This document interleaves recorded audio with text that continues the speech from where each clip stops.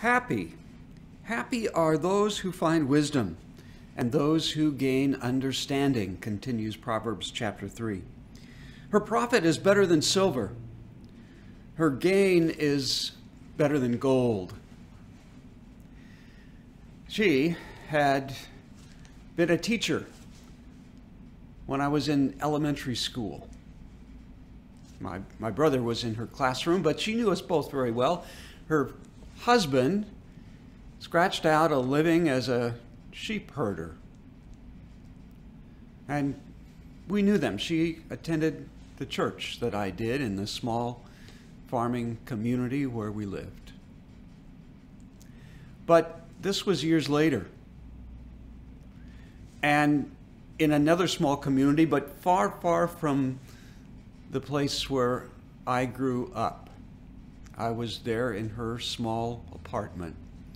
Her husband had passed away some years before. And she'd gone back home to live out the rest of her years. She was happy. She was content with her little apartment and her little church, where I'd been invited to come and help lead a retreat that weekend. She'd found something that gave her more happiness than all the silver, all the gold, all the green grass in the pastures where their sheep had fed over the years. Her church, her home, her life were precious. And it was a good reminder for me. There are things more valuable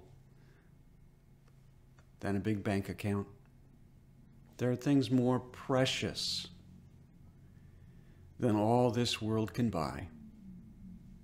It's the things this world can't. Wisdom, contentment, and being reunited with old friends after all those years. This is Ben Moore from West Highlands United Methodist Church with a thought for your day, just another way of reaching out in this season of separation.